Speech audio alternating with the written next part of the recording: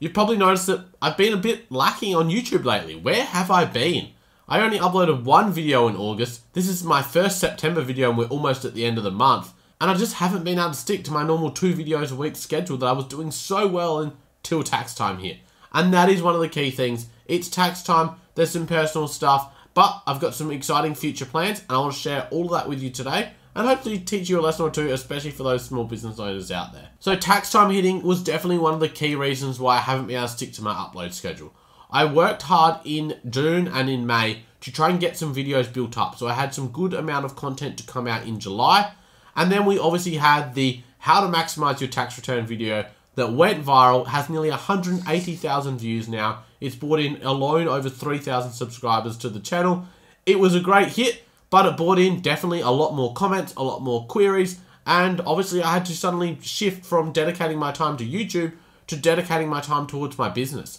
My business and my clients obviously have to come first. They are what pay my bills, and I want to make sure I'm providing a good level of service. In general, tax time gets busy for me. I get a lot more inquiries. Obviously, people are wanting to get their returns done. And this year's been a combination of things, of lots of new individual returns, existing individual clients, and then a lot of my business clients have needed returns done early, whether that's for finance purposes or whether they're just wanting to know what their tax outcome is. I've been putting a lot of my workload into those July, August, and September months. In fact, I've worked with and done over 50% of my tax returns already.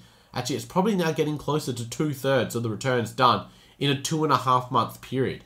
So there is always a big workload in those months, and then it does smooth out across the rest of the year. Something I did discover that under a peak workload, my business wasn't holding up how I wanted to, and the only way I could fix this was by doing extra hours. So that results in me working late every night or working weekends, and that was the only way I was able to continue to provide the same level of service to clients, but it was because I didn't have the right systems in place. And sometimes you don't know these things until it happens. So what have I gone and done about that? Well, I've found a new software that's going to hopefully massively increase my ability to know where my workload is at, what needs to be done first, and then also a better way to communicate with clients. So I definitely highly recommend anyone that's in business, look at what software is out there that's going to make your life easier, improve your customer or client experience, but also give you a better overview of where are you currently at and where should your time be dedicated. And then just when this all started to smooth out a little bit, I then have been sick. So I've been sick for about 3 weeks now. It's been a struggle, and that has definitely impacted my ability to be able to get back into the content.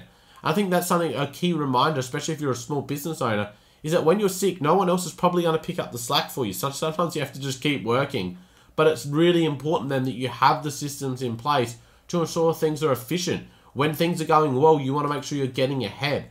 And that's something I didn't do with the YouTube content as well as I probably could have in the first 6 months of the year, is get ahead, knowing that there's going to be busy times coming up, knowing we're heading into winter and people do get sick. What can you put in place to ensure that when these times hit, you've already got a bulk load of content created? Or maybe you've done some work that you could have done, right now, but I did it early in the year, so I'm ahead on those things. By getting yourself ahead, by putting systems in place, it definitely helps you smooth out when things get challenging. But what's next? Well, business is going well. I've managed to get on top of this workload. Like I said, I've done such a large amount of client work already that it has really freed up my calendar for the next 9 months. And in particular, the next 3 to 6 months where I can take on new clients. I can help some of you guys, especially you guys that have small businesses. I'd love to work with you. I've had a few inquiries recently about some exciting small businesses I'm going to be working with that have come from YouTube. So I really appreciate that. And if you are looking to get in touch, make sure you do that through our website links below. I am hopefully going to be back into this YouTube channel, 2 videos a week. That's the plan. We're getting so close to the 10,000 subscribers. We're almost at 9,000. So we've got about 1,000 subscribers to hit in 3 months. So can it be done? I think yes. It's going to be about 10 or 11 subscribers a day, which is about what we're doing now, but we're obviously going to drop out of tax time.